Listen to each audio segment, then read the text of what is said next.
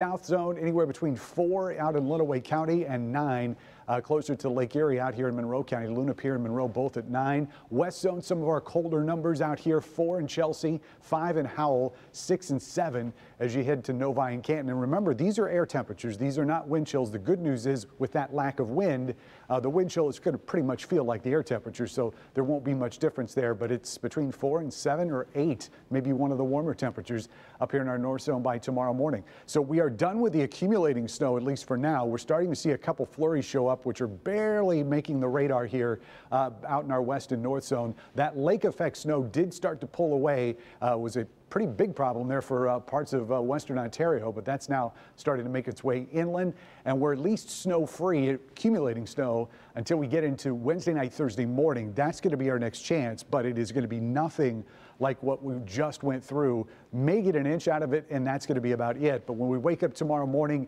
even though it's going to be bitter cold, at least we're going to get some sunshine. So that part's working for us. Clouds do come in pretty quick through the day on Wednesday. Wednesday night, we'd start seeing that snow develop, and by Thursday morning's commute, yes, it will be snowing, but it is not going to be much. About an inch or less is all we're expecting. Should be gone by the second half of Thursday.